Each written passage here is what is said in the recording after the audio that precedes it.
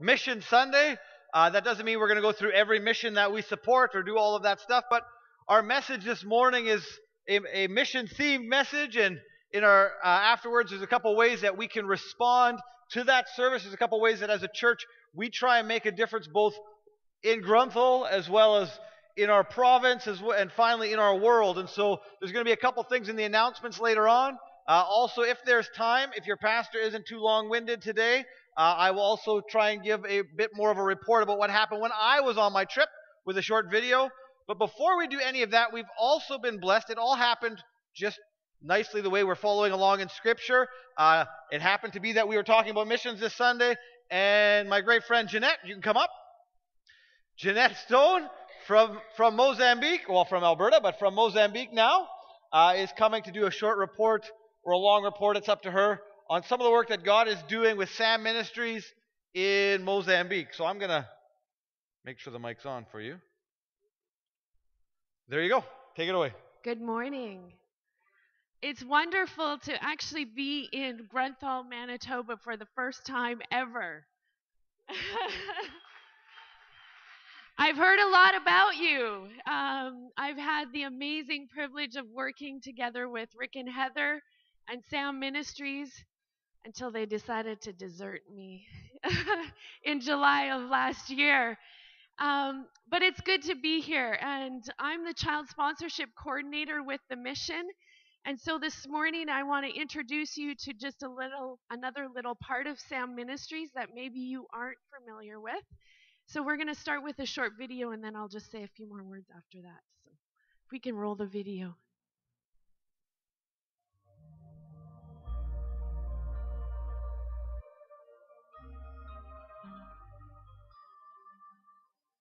My name is Jose Roger Mikiseni, and I am 20 years old.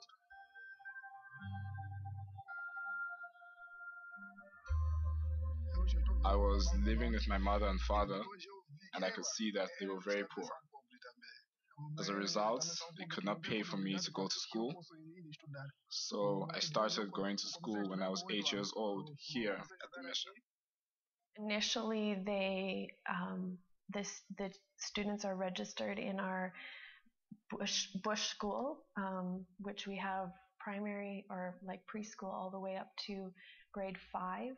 They receive a meal every day there at the school. They receive health care at the clinic that's right there. And then after that, they have to leave the community to go on for grade 6 and 7 right now. Then after grade 7, they move to another community that is even farther away. When they hit grade 10, there's a potential for them to then go to vocational training or continue on with grades 11 and 12 at that same school. When I completed my grade 10, I wrote an entry exam at Joaquim Mara School. And with God's help, I qualified for the school. So now I'm studying at Joaquim Mara, and I'm doing accounting. For someone to know that they can achieve something, having a role model. I mean, Christ is God's role model to us, but we need flesh and blood role models as well in our lives. And when we have those, it gives us a chance to achieve what we would probably never achieve otherwise. And Jose Roger is one of the perfect examples of that. He saw guys like João who had a chance for a university education because of sponsorship. And now he is mentoring between 20 and 30 kids on a weekend and helping them to fully realize their potential. And I think that's stimulated him. God's used that in his life to help him to see what's possible. When I finish this course, I will be looking for employment. When I find employment, my hope is that I can help my family and others as well, to be an example for others to follow, so they can study like I have studied. We have so many kids in the bush in Mozambique who have amazing potential that God has placed within them. And our desire is that they would be able to grow and develop that potential, that they would come to have a relationship with God, and also, be able to learn and know how much God loves them. And that's my message to them all the time is, you can do this. You can you can be that person. You can become who you want to be. You can become whoever you want to be. You have to apply yourself, and you have to believe in you. I believe in you, and you can do it, and you have God's help too. Child sponsorship is a big part of that because it opens doors and provides opportunities for these children to have exactly that hope for a better future, and the chance to learn to love God and to love people. God wants us to love Him with our whole being, with everything He created us with, and then reach out. And I think as far as the child sponsorship program, this is something that to me gives almost everyone, especially in the developed world, an opportunity to touch someone else so practically, because it costs so little, and yet they can make a profound and lasting impact in the life of that child, and that just pays forward over and over and over again in the lives of future generations, really. If I did not get this help, I would be sitting at home. I would probably just be drinking or wasting my life smoking. I am thankful because the mission has helped me a lot. I pray that God will continue to help the mission as they help me finish my studies.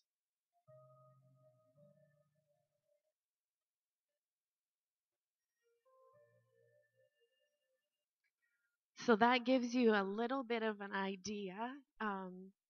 Our sponsorship program is very similar to like World Vision or Compassion Canada, and I know there's already some people here that sponsor kids either through the sponsorship program or the orphan program. For our sponsorship program, it's $35 a month, and that provides the child with an opportunity to go to school, and we take care of feeding them a meal every day. Like the video said, when they reach the higher grades, they actually have to move out of their communities, and so then we provide them with a place to live and all of the everything that they need to be able to live and study in a different community. And it's amazing the impact that you can have just through that, giving to a child. I have the amazing privilege of being there and actually seeing this in action. And the young man that you saw in the video there, he actually this last December graduated from that accounting program at João Mara, which is one of the vocational institutions in Mozambique. And he, as of March this year, was actually employed by us at the mission to help with our accounting and with our finances and in the office. And so it's amazing to see that this young man who started when he was 8 years old walking, I was talking to him when I was there in March, and he said he had to walk 15 kilometers one way to come to school. And he started doing that when he was 8 years old because he had a desire to do something different with his life. And God has been amazingly faithful. And you see him there today, and now he's serving with us at the mission, being that example for others to follow. And so it makes a difference. We have about 266 children that are in our school in the bush, which is where most of that video was shot, from preschool to grade 5. And then we have an additional 72 children that are studying from grade 6 all the way up into, we have some that are taking mechanics and agriculture in some of the vocational institutes in Mozambique. And so if you're interested, if you would love to be a part of making a difference in the lives of children in Mozambique, please come and see me after. We have a table set up outside the door. I'd love to talk to you, meet you, and just, get to know you a little bit. So thank you for this opportunity, and I just pray that God blesses each and every one of you. Thank you. Good job. I am very glad that Jeanette could come out today, and I think she because she's trying to respect our time, and she doesn't realize she doesn't have to because I always go over time. I need to say some of the things that she didn't say. When I got to Mozambique 10 years ago, basically now, it would have been 10 years ago when we got to Mozambique. At that time, there was about 3 to 5 kids who had passed grade 8. It was tough because you got to remember when they get to grade 6 or 7 and 8, they're actually living on their own in an apartment with a bunch of other grade 6 or 7 or 8-year-old kids because there's no one to do the job. And in that time, we had almost nobody beyond grade 8. And I went back now, and I think when I was back, but over 10 years, we've tried to change a generation, make a value of education, and I think there's over 40 kids or something at this point that have moved on to those secondary kind of areas, whether it be grade 8, 9, 10, or even to university. I think we have some who are actually in university. We've got one of our orphan kids who's in engineering school, and more than anything else, that's all great. It's all great to get a better life. But even more than that, I think this last year, I was talking to Dwight when I was just there, and they said they've had over 30 kids this year alone through the school, not because of their churches, not because of their parents, but actually in the school who've given their lives to Jesus Christ in this last year. And when I look at that and I say, when you combine education with the love of God and a godly lifestyle, how incredible is that story? And one of the things that we don't always realize is that when you bring education, you reduce the amount of orphans as well, because we got a great orphan program and it's awesome. But the more educated people are, the better their lives are, the better educated they are, the more finances that they can make through those proper employment, the more they give back, the less suffering you end up seeing because you begin to take care of some of those areas of struggle. And so we're going to actually go into the message now, and we're going to come back and visit Mozambique in a couple minutes, if you would, maybe at the end of the service. But before we do that, let's start with a word of prayer. God, we love you. You are so awesome. I thank you for the difference that you are making in this world through your people. God, I remember as you said through Jesus, that you said when you went to heaven so that we could do what you have done and even more. And I believe that that's part of what missions is. It's doing that. It's multiplying the work that you did while you were here on earth. And so I just want to pray for everyone doing missions around the world. But I also want to pray for this morning that I not get too distracted, and that I stay on target, and that somebody here hear the words that you have for them in their spirit, God. I just love you and love what you're doing. In your name, amen. Amen. Well, it's very interesting how things worked out for this Sunday. For those of you who are visiting, we're doing a series called the Letters in Red series. And we're walking through and we're looking at all the different things that Jesus said. In many Bibles, the words that Jesus spoke are written in red. And so we're taking a look at the words that Jesus spoke. And it just so happened that this week's message, the words that Jesus spoke that we're going over this week, is from Matthew chapter 6, verse 1 to 4. So I've titled my message this morning, A Heart of Compassion. And I'm going to read that for you right now. Matthew chapter 6, verses 1 to 4. It's not up there. Be careful not to practice your righteousness in front of others to be seen by them. If you do, you will have no reward from your Father in heaven. So when you give to the needy, do not announce it with trumpets as the hypocrites do in the synagogues and on the streets to be honored by others. Truly I tell you, they have received their reward in full. But when you give to the needy, do not let your left hand know what your right hand is doing, so that Sorry, my throat's scratchy this morning. So that your giving may be in secret. Then your Father who sees what is done in secret will reward you. When you give. It's all about when you give. And so one of the things that I want to talk about is that this is actually not originally, when we look at this is not a call to give. And so it's great. Sometimes people feel like when missionaries come, the pastor always has to do the call to give. The call to give. And don't worry, we'll get there. But that's not where we're going to start. Where we're going to start is one of the things that we've been looking at, if you are a visitor, is we're trying to find the heart of what the Bible's saying.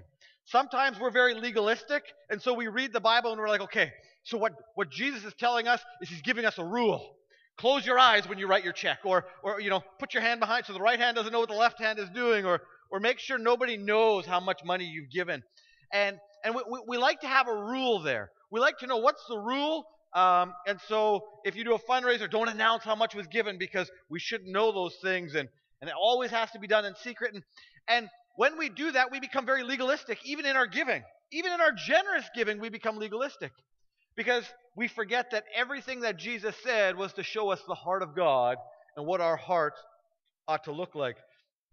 And so the heart of this passage is not just telling us what it's how we should give, but it's talking about what's your heart when you give, because everything Jesus says has to do with your heart. We need to stop looking at it, what's the rule, and always ask, what's the heart? Jesus wanted to change our heart. But one of the interesting things, and because you knew I was going to get to this yet, one of the interesting things is it doesn't say if you give. Like I said, sure, it's not a call to give because Jesus doesn't think there needs to be a call to give. He just assumes that we're all giving. He assumes that everybody here is giving to the needy. So what does he say? He says, when you give. Not helping the hurting is not even an option. So we're going to look at the heart, but before we even look at the heart of why we give and how we give, we need to realize that not giving isn't an option. And not because we had missionaries coming, simply because we got to that passage in what we were already going to speak about. It's one of the beautiful things about going through a series where you read everything that Jesus said, because then you don't get to skip difficult conversations. And so today we're going to look a little bit deeper at that, but I'm going to keep it brief because I also want to talk about what God is doing in Africa and the joy that I had. So I want to read a couple verses for you. I was going to do Luke 10:27, which I do often, and it's actually what my shirt's life's greatest pursuit, to love. And that's Luke 10:27 is almost exactly the same as Matthew 22:36-40. So I'm going to read that for you this morning. Teacher, which is the greatest commandment in the law? So they come to Jesus and they want to know what's the greatest commandment in the law. And Jesus replied, love the Lord your God with all your heart and with all your soul and with all your mind. This is the first and greatest commandment. And the second is like it. Love your neighbor as yourself. All the law and the prophets hang on these two commandments. Everything that is written, everything that Jesus goes on to describe is about one of these two things. Love God, love people. Love God, love people. Funa Mulungu, Funa Anzako, if you're from the area of Mozambique where I did some of our work. It's one of the only words I learned in their language, and it was love God, love people. As a matter of fact, if we keep going, for example, we read in James chapter 1, verse 27, religion that God our Father accepts as pure and faultless is this, to look after orphans and widows in their distress and to keep oneself from being polluted by the world. Love people, and then keep yourself from being polluted. Love God. Love God, love people. Love God, love people. Not giving, not helping the needy is never even an option. And if you think it is, read your Bible. So I'm not going to do a whole message on it this morning, because if you think it's okay to not help the hurting, just read your Bible. And then come back to me and show me where it says that. But we know that everywhere in the Bible it always says it is one of the things that we must do is to help the needy. But here's the problem. I believe that as a generation, as a people, we've lost sight of the heart of this passage. We've lost sight of the heart of giving to the needy. We've lost sight of the heart of why we give at church. It's always about an obligation. Somebody comes and we have a wonderful person come and give a presentation about missions, and deep in our spirit we say, oh well, if I'm not sponsoring at least one child, I'm probably not making God happy. And sometimes what happens is when we give the wrong way, when we serve the wrong way, when we make a difference the wrong way, we're still making a difference. We're still serving. We're still helping, but we're missing out on what God has for us because we're doing it with the wrong heart.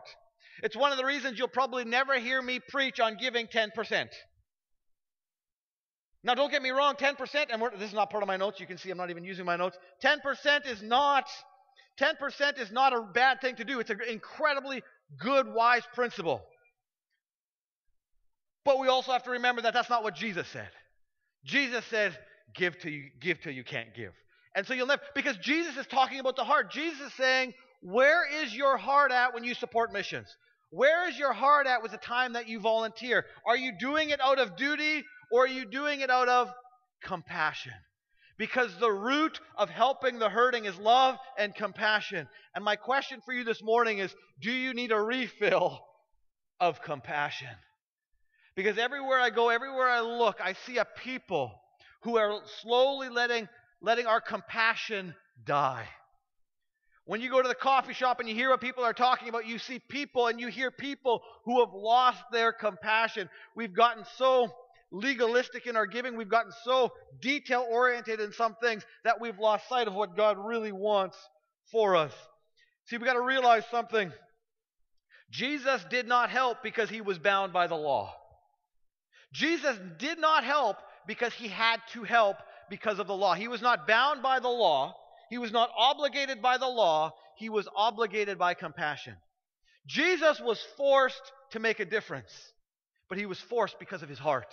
His heart said there's nothing else you can do but to make a difference. I'm sorry, apparently I did my PowerPoint and I didn't forward it. I think that's what happened this morning. So there was a PowerPoint and it was awesome. The best PowerPoint I've ever done. I can say that because you don't get to see it. And so, but one of the things that we need to realize is that Jesus was forced to give, but he was forced by his heart. And maybe you don't know what I mean. Maybe that doesn't make sense. Feeding your child. You might not be forced to feed your child. Well, I guess the law would force you to feed your child, but you could probably get away with it not feeding your child for a while.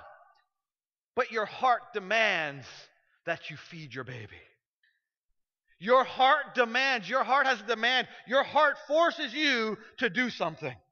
And what's happened in our world is we no longer allow our hearts to force us to do anything. We allow our religion to force us to do something.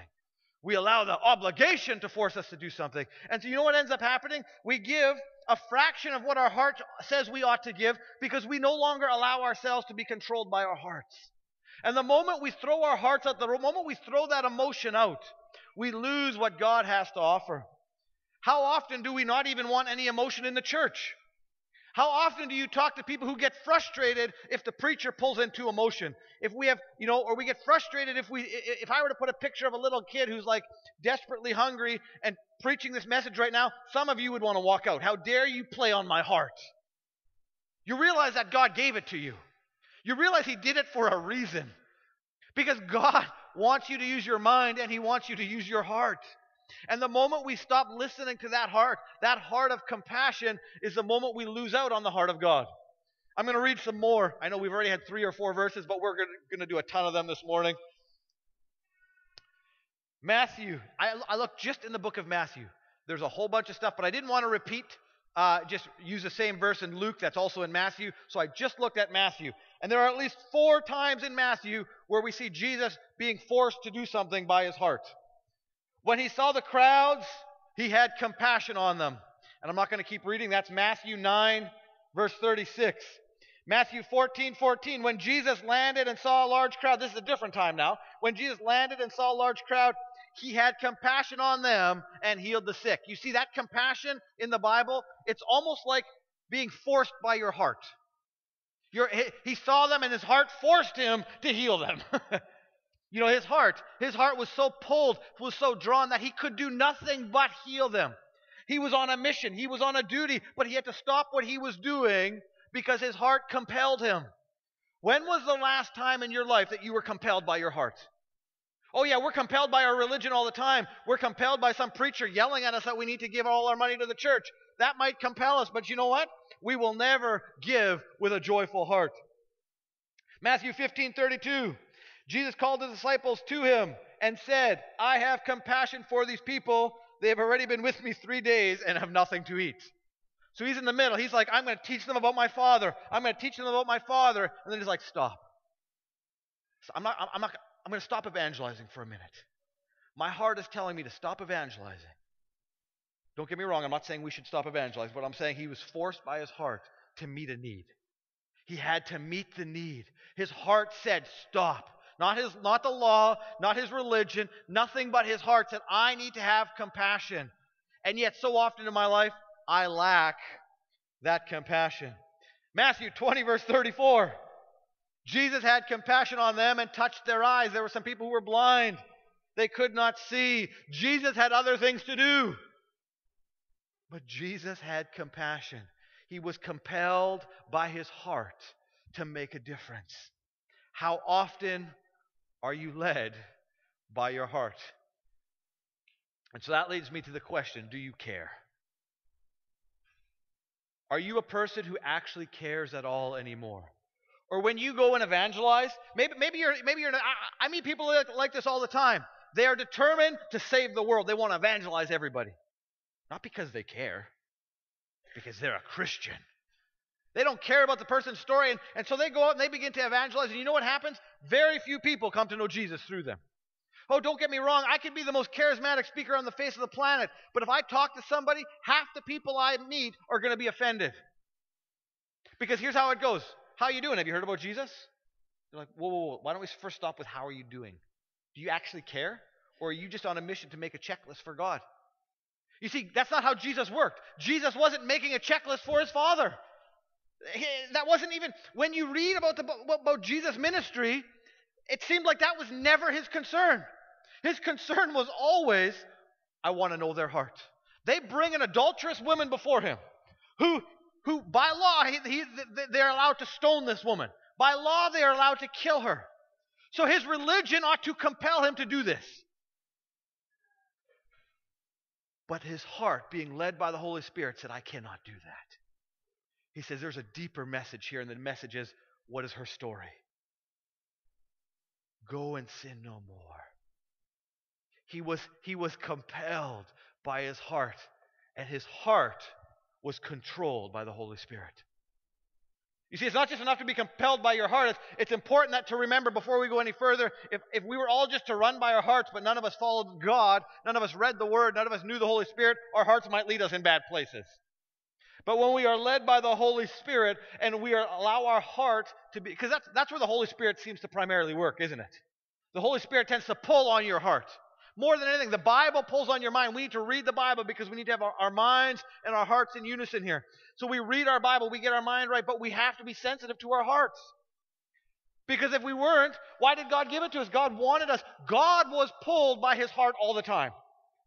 Everywhere he went, almost every part of his ministry had to do with him being pulled by his heart, because that was where the Holy Spirit was working in him. So do you care? When the people around, when you see people in pain, does it hurt your heart? Here's a good way to know if you've got compassion. Okay, well, we've all got compassion for our children. Do you ever see other people like they're your family? When you see that homeless guy on the street, do you ask yourself, what would I do if my child was homeless? That's a good test. If that was my child, what would I do?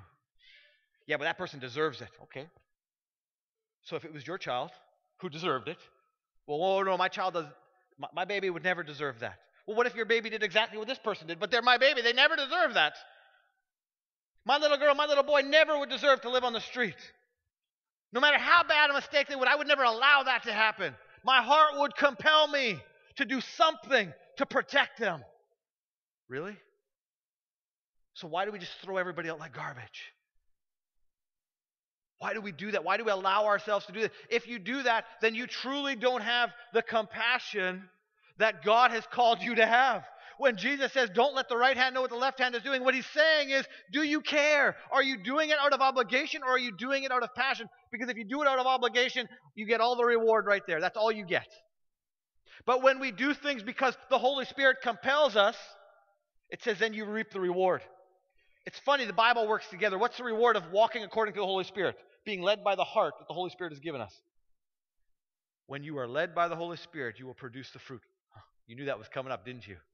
The Bible says it. I have to say it because every single thing I always preach about is being led by the Holy Spirit. And if we're led by the Holy Spirit, there's a reward. Love. I'll tell you what, when you give because you care, love will grow. When Ed comes to the front and he says, hey, you guys should help Love Lives here. And you say, I like Ed. I guess Ed's got a good point. The Bible says help the needy. Here's my check. That's all the reward you get. You never experience an overwhelming sense of love, do you? Oh, you might feel a little bit of, I feel good about myself, but you don't feel that overwhelming sense of love. But you know what happens? When you go to Love Lives Here, as an example, and you ask somebody, what's your story? And they tell you the brokenness that they're going through. Do you know what the Holy Spirit does? The Holy Spirit fills you with a love that you've never known in your life. When you begin to actually care, and when you at least begin to hear people's story. So here's my challenge for you. How do you grow in compassion? How do we do this? How do we be the people that Jesus wants us to be? Because many of us don't know how to have compassion. Many of us go about our day and we say, I get it. I should have a heart that cares, but I just don't give a rip. Like when I see somebody, all I get is frustrated. Well, the first thing that you need to do is you need to recognize the bondage in your life. Some of us have bondage in our life. For some of us, our bondage to compassion is racism. I'm just going to put it out there. I'm going to be real this morning. Some of us, we are bound by racism, and it keeps us from being compassionate. When you go and you see people in downtown, what do you think?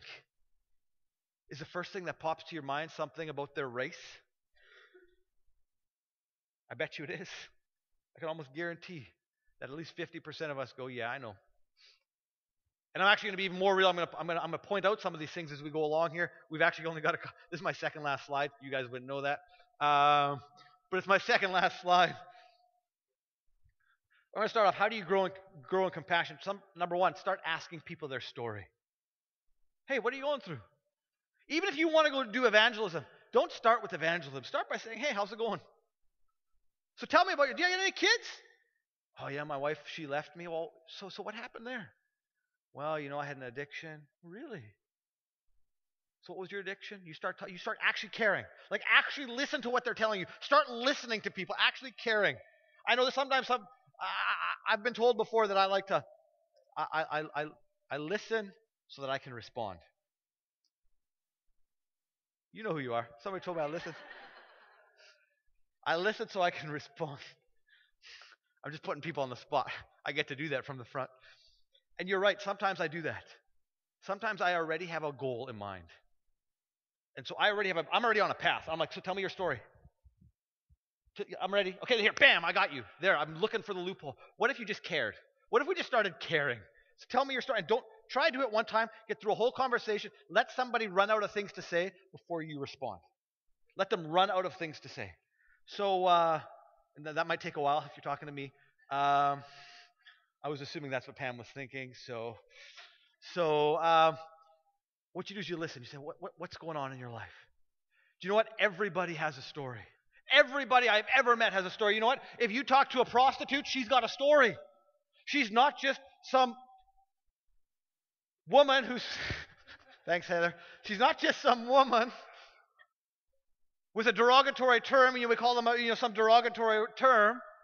She's not just some slut. She's not just some blankety blank or whatever is that derogatory term you're going to use. She's there for a reason.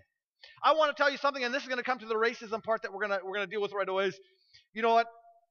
We look downtown in Winnipeg and we see the women in prostitution, and we hear about people saying, look at all the First Nations women who are being murdered, and we say, well, that's because they're all prostitutes.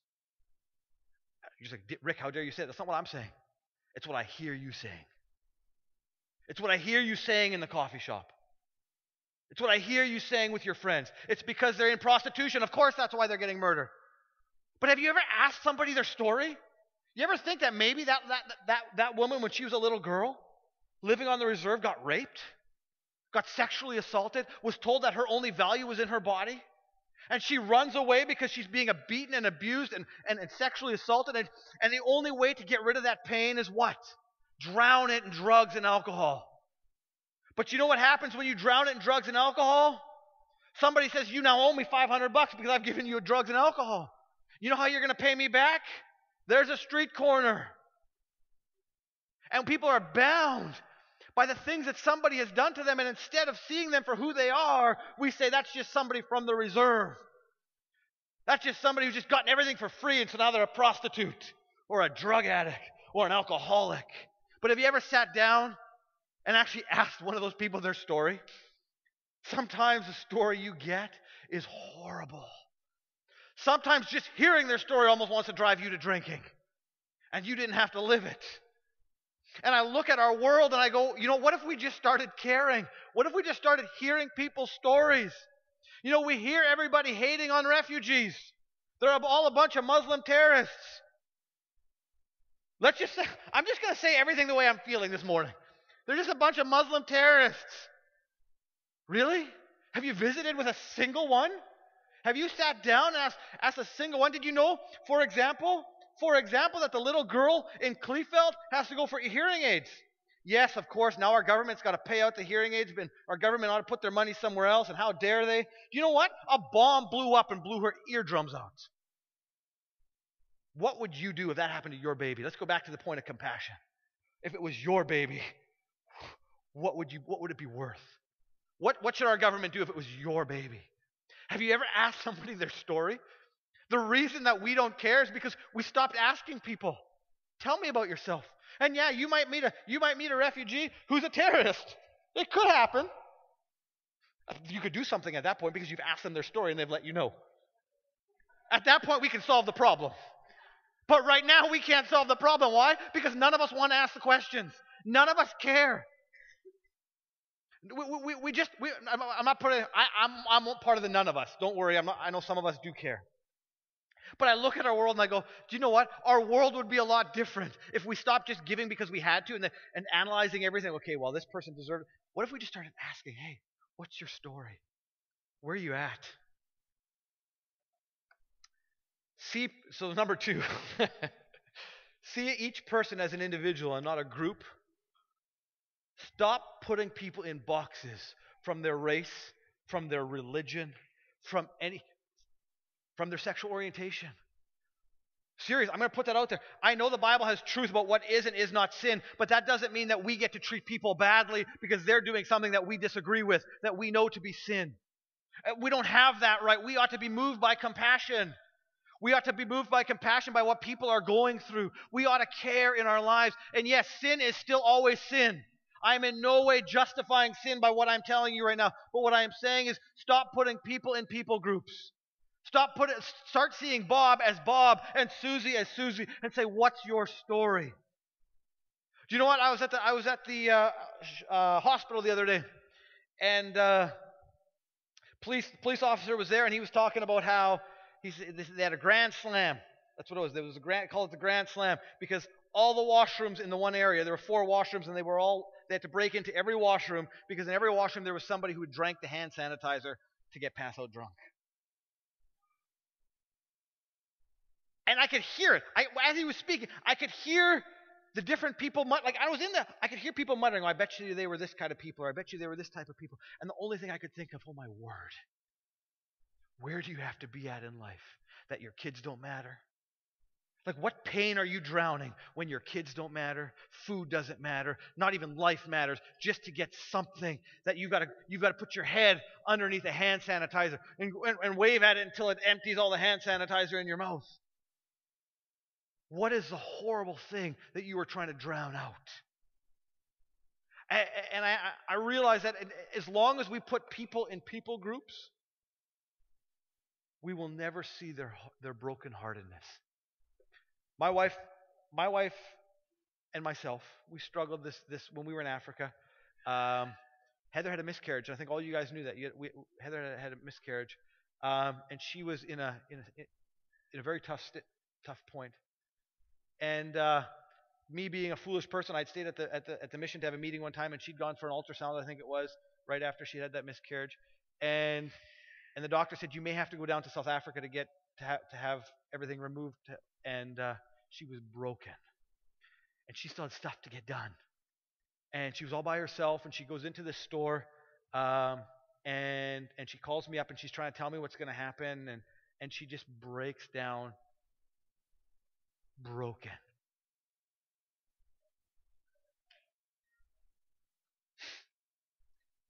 And this lady comes up to her, friend of hers, comes up behind her, puts her arm all around her and says, hey, can I pray for you?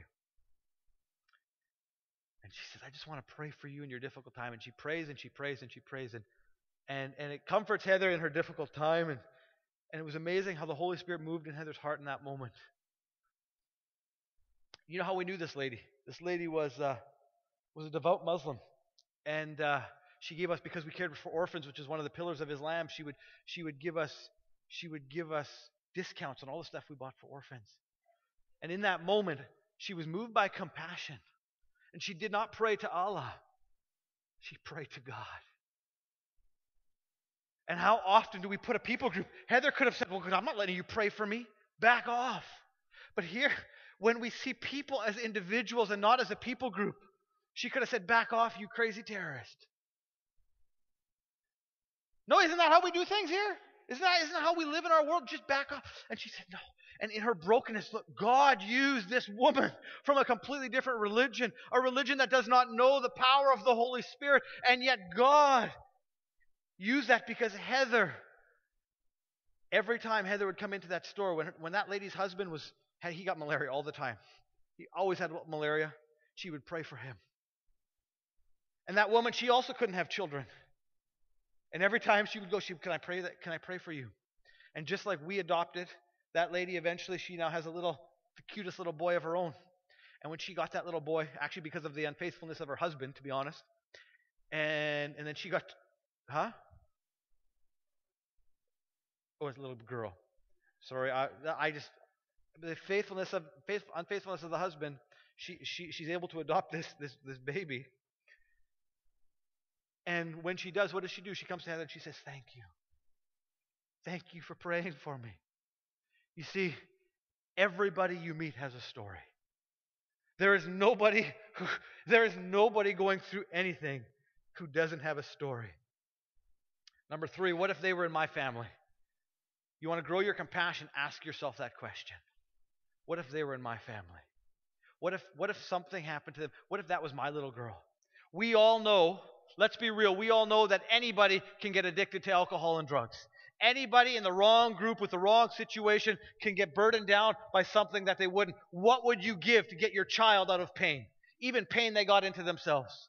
And begin to live your life like that. When you make a donation, when you make a difference, when you go to feed the hungry, when you are asked to help in some area, ask yourself, what would I do if this was my child? You say, well, if it was my child, I would sit them down and I would tell them to fix their mistakes. Okay, perfect. Do you know what? We need volunteers. There's a lot of people there's prison ministry that's needed. And if you think you could do it with your own child and you would teach them and you would tell them how to shape up, great. We can use you. The world can use you. Jesus can use you. If you think that's what you would do, volunteer. There's a ton of places that need great, strong mother and fatherly figures for counseling. Well, then I would help them. Okay, then start helping. Start making a difference. Not because I told you to. Don't listen to me. Listen to the Holy Spirit in your heart. That's the whole point of the message. Don't listen to me. Listen to what the Holy Spirit is telling you in your heart. Put yourself in their shoes. Do a missions trip, but not just to work. I know everybody, we always do, I just want to do construction. Do the construction, but make sure in your construction trip, you take time to sit down with the person whose house you're building. Say, hey, tell me about yourself. Tell me your story. Do you know what? You're going to have 10 times more joy. You're going to experience, here's the kicker. You're going to experience the joy of the Holy Spirit from Galatians 5:22. You're going to experience that when you live according to the Spirit, which says love your neighbor as yourself. And you ask them their story, and you actually care to hear it. Do a missions trip. Volunteer in outreach. Go somewhere and ask people their story. Go visit a different culture. Maybe you've got a problem with our First Nations people of Canada.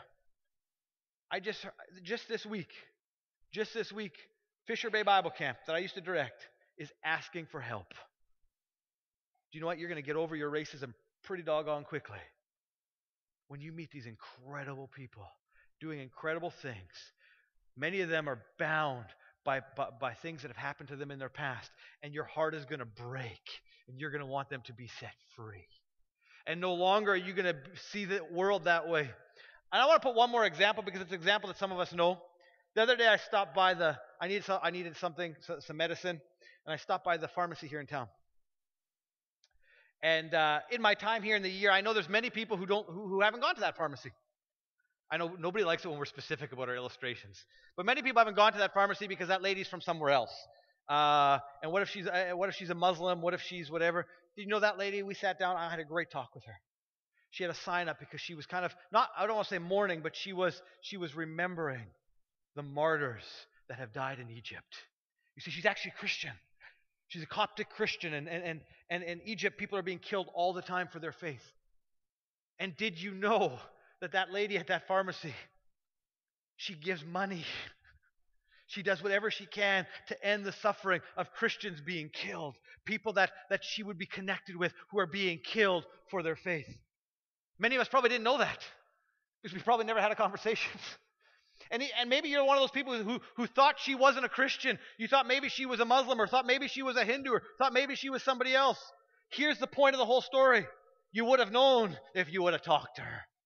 And had you talked to her, you would have been moved with compassion for the martyrs of Egypt. Isn't it amazing how God works when we let down our own judgments and we say, I want to be moved with compassion. I'm not going to give out obligation. I'm not going to serve out of obligation. I'm done doing that. I'm done doing things because of my religion, and I'm not going to start doing things because I care. And I'm going to ask the Holy Spirit to give me a heart that cares, and I want to be led by that Holy Spirit. So finally, we're going to invite the worship team up. I'm going to do a short presentation of missions when we're done, but I want people to be able to respond to the call that I'm saying right now. Maybe you're one of those people who always judges. Maybe it's time that you come to God and say, God, I'm sorry. When I see the prostitute, I see the woman who deserves it. How about this? When I see the pimp, I see just the devil. Do you know what? He's there for a reason as well. Something happened to him as well. The drug dealer, something happened to him as well. If that's who you are, maybe it's time that you come to God and say, God, I need your heart. I need to feel what you feel. I need to see what you see. So I want to challenge you this morning. I got a couple prayers for you. In 1 Corinthians, it tells us, talking about the spiritual gifts, it tells us to seek the greater gifts. And when I was 16 years old, I was at camp and I was being told that if I didn't speak in tongues, I wasn't a Christian. And I was devastated, and I began to read my Bible, and my Bible kept telling me, seek the gifts, seek the help of the Holy Spirit, seek the supernatural that's going to make a difference. And so I sat down that day as a 16-year-old, and I prayed for like half an hour, and I said, this was my only prayer. I said, God, if you could give me one thing, let me see the heart of your children. And I could tell you story after story after story where people did horrible things, and instead of seeing those horrible things, I saw the brokenness. I had a young man punch me in the face. I was a youth leader, and he made a weird sexual advance at me one day. I didn't know why, and I moved his hand and said, excuse me, that's not appropriate. And he turned around and just started decking me in the face. We were in a vehicle, and he was just decking me in the face. And I'm like, dude. And so I pinned the guy down, big boy, and I held him down. And 2 days later, everything in me wanted to kick him out of youth. Everything in me wanted to just give him a couple black eyes, like, dude, what are you doing?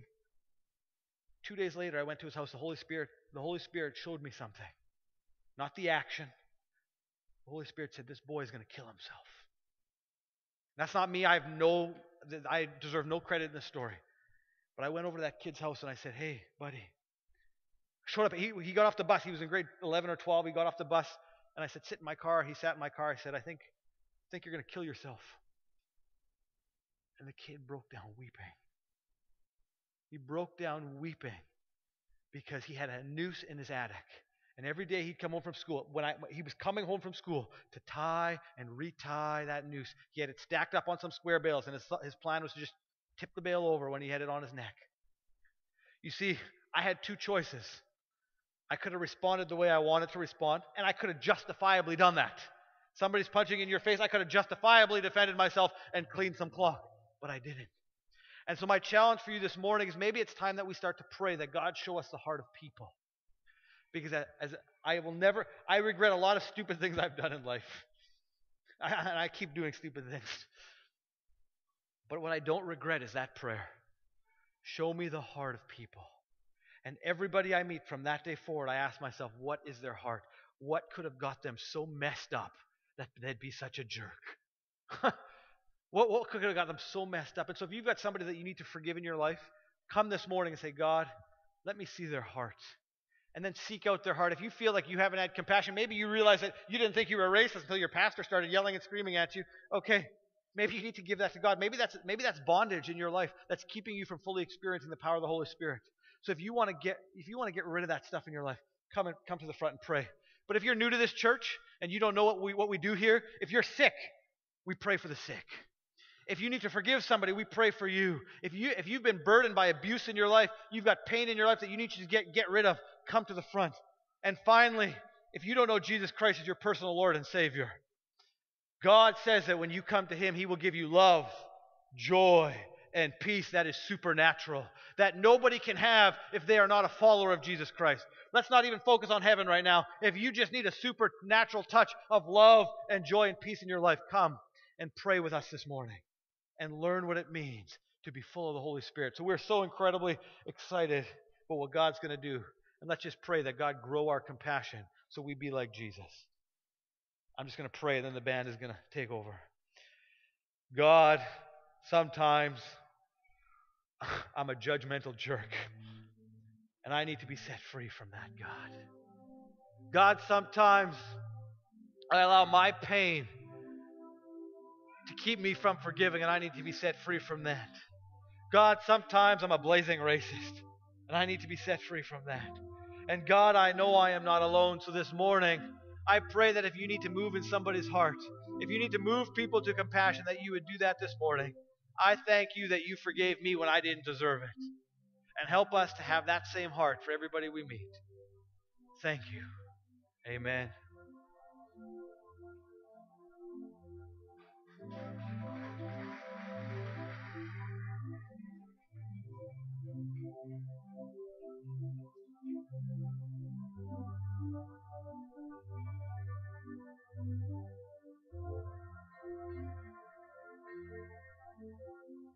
Here I am, down on my knees again, surrendering all, surrendering all. Find me here, Lord, as you draw me near. I'm desperate for you. Desperate for you. I surrender.